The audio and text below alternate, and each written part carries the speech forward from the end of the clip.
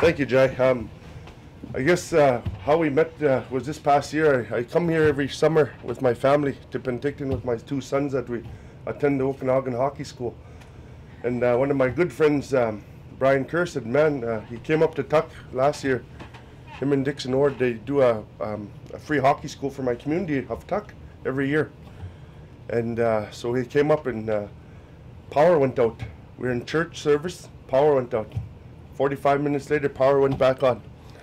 So then I came back down here this summer, then he said, you got to see this. That's when I first met Jai. Yeah. It sells itself. Yeah. So, Divine intervention. Yeah. So the reason why I'm here today and the people I represent is basically the cost of living where I'm from. The cost of living in my home community of Tuktoyaktuk in my riding. I had a phone call the other day. A power bill for a lady's house was $1,800 a month. So you could average that by, all the 43,000 people that we have in the territory. And after seeing this revolution.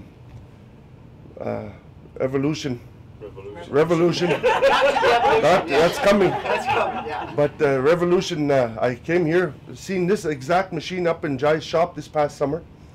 And now the cost savings for the constituency I represent is great, because we have a lot of young families, just like here I guess in Penticton area. Back home we have a lot of young families starting, and the cost of living is too much. And I'm here as the MLA for Nunakput, and I'd like to thank Mr. Berisoff also for taking care of me while I'm here, and yourself, Jai. But this is a unit, I think it's going to go global.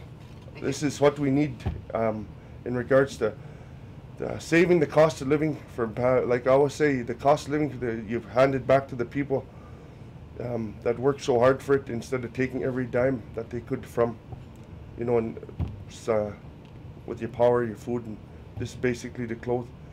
People don't realize how good, in the South we say have it in the cost of living.